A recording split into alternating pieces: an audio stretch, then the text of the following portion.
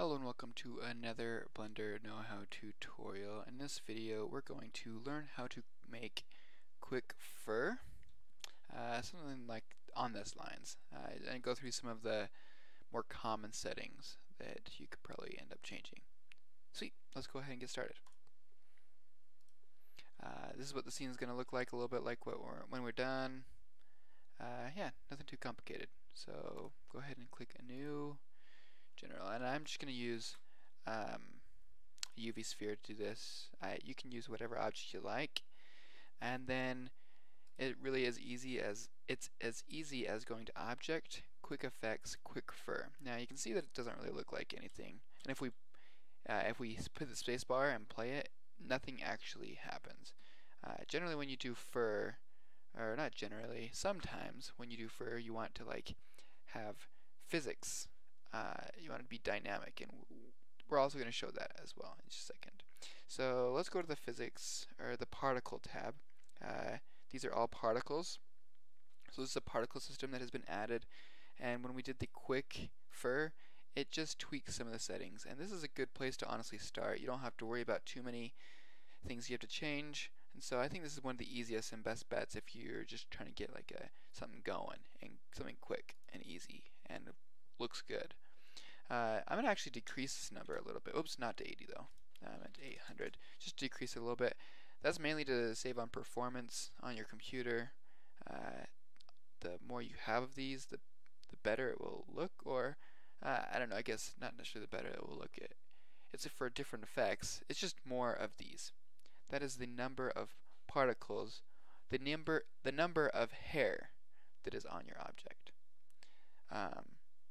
The reason why I also decreased it is we're going to be changing something a little bit later that this will affect as well. So you can also increase this depending on how long you want your hair. Oops. And let's go down here to hair dynamics. This is one of the things that you'll probably want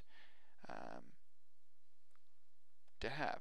And the quality steps, obviously the higher the better, just like most settings that have quality in them, but that also you're sacrificing time for that. So just kind of, you can leave that alone.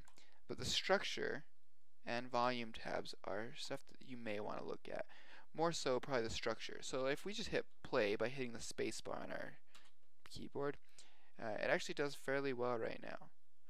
Our hair acts like hair, and you could leave it. These settings right here in structure will give you some more effects, or different effects, of this fur. So if you want it to be heavier, you can just increase that. If you want it to be more stiff, then you can decrease or increase that. I'm just going to turn up the random because hair is random. Oops. I accidentally just hit the render button. And then yeah, now if we go back and play this, nothing changed. And you can see down here this red, it means nothing has changed. It's like baking it over and over again. So let's go back into our cache here, or not back, but go into our cache and click free all bakes. And we still don't have anything. That's honestly what I thought would be the first one to be the easy.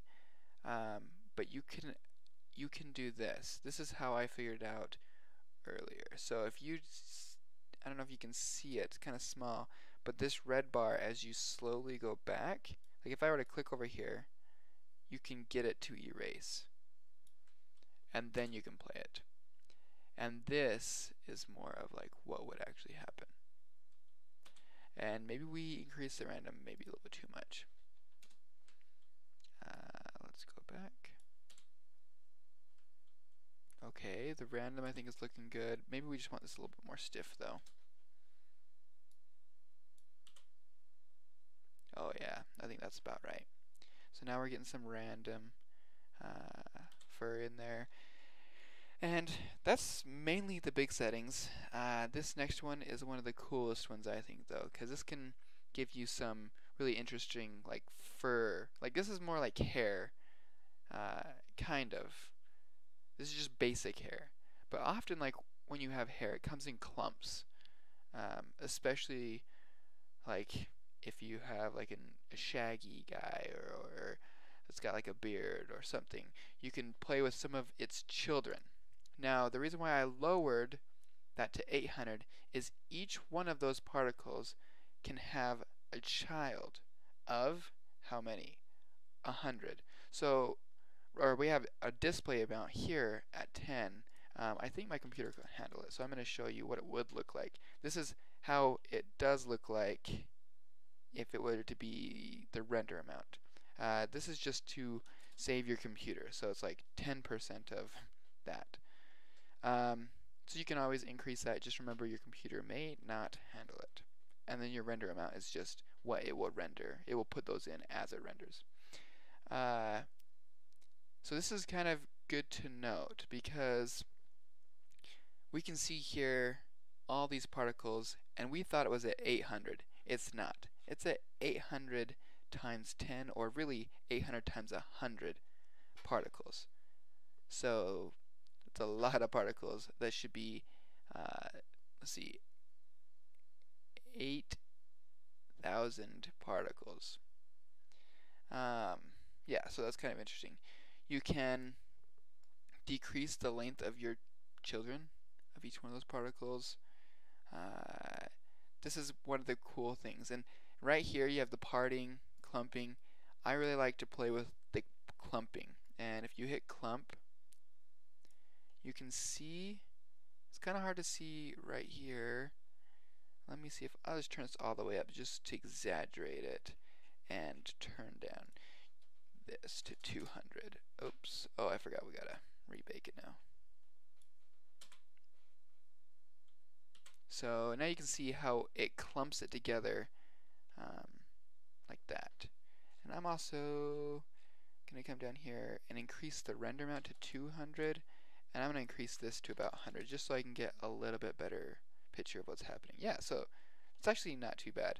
Even though I'm only using 200 base particle numbers, I have plenty of hair on there that makes it look like real hair.